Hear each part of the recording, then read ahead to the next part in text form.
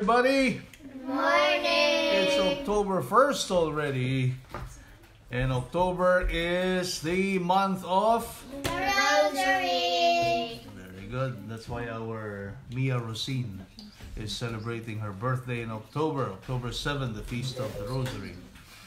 Okay, so you know what I want to do? This month of the Rosary, month of October, I think we will try to devote this month to learning a little bit more about the Rosary and learning a little bit more about the mysteries of the Rosary and how we could relive the Rosary every day as we pray it. Okay?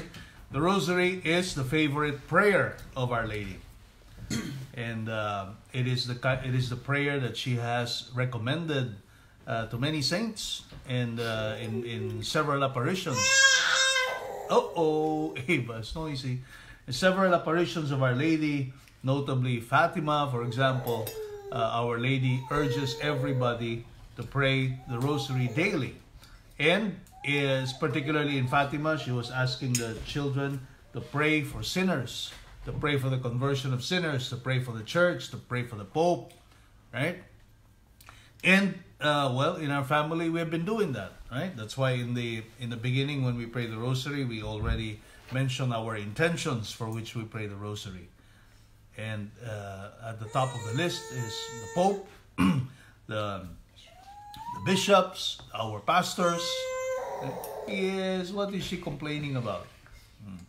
So, and all the other intentions that we pray for, the end of abortion, the institution of marriage, and all the other intentions that we keep in our hearts. We pray for those who are sick.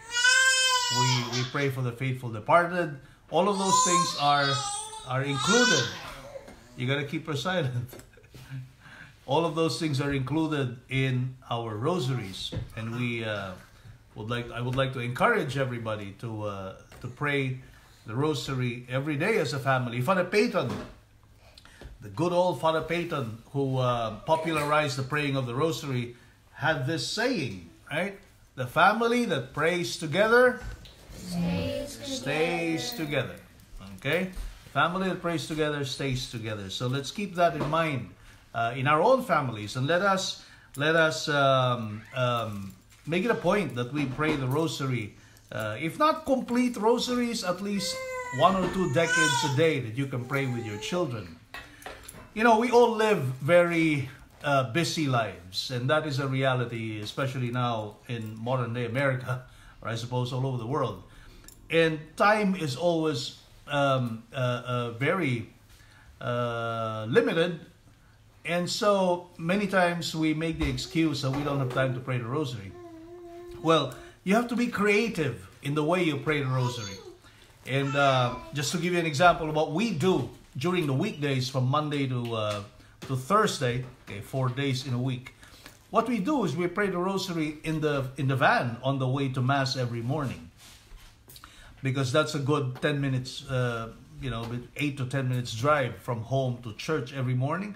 We already start praying the Rosary, and we continue the Rosary as we arrive at the church. We continue praying the Rosary in the parking lot before we get down to attend Mass. And we reserve the Salve Regina prayer to Our Lady at the statue that presides outside of the church, and that's the way we conclude the Rosary. So that's how we do it every Monday, Tuesday, Wednesday, and Thursday, because precisely during those days we don't have time during the day to pray together. Together is an important way of doing it, because Our Lady has promised, or the Church has actually granted an indulgence to those who would pray the Rosary as a family.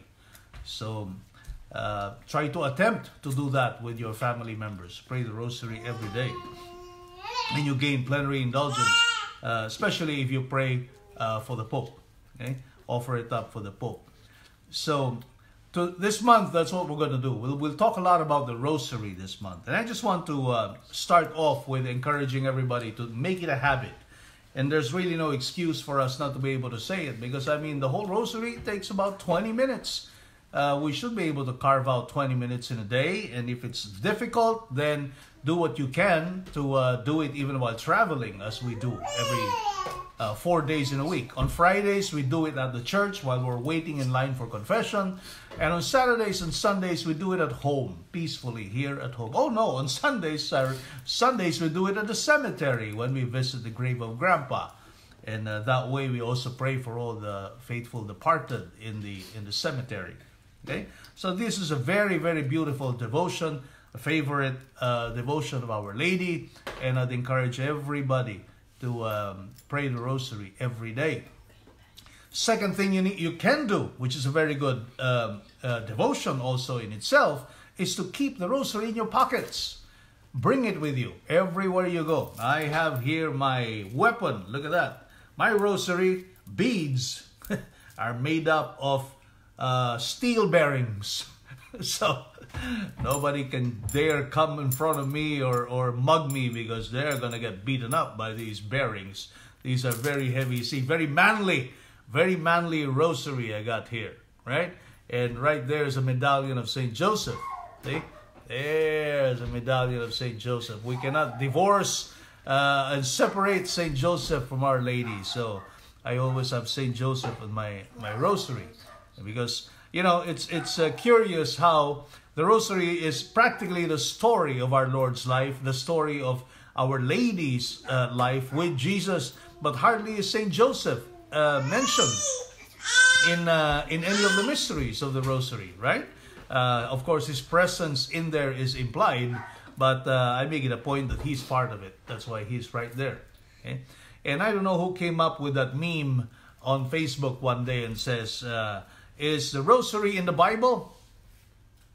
Maybe it's not, but the Bible is in the Rosary. So why? Because everything that we do, all the mysteries that we contemplate in the Rosary is all taken from the life of our Lord and Our Lady, which are all narrated in the Bible, right? So for those of you, for our Protestant brethren who only like what is in the Bible, well, then that's the answer for you. The Rosary is not biblical because it may not be in the Bible, but the Bible is in the Rosary. So that works, right? So, devotion to Our Lady by praying the Holy Rosary. Now, a little historical note here. The one who popularized the Rosary is a saint called Saint Dominic. Okay, Saint Dominic was the one who popularized the Rosary. But the Rosary apparently had an evolution. It's been around. It's been around in the church for a very, very long time, even before Saint Dominic popularized it and made it into a formal kind of devotion.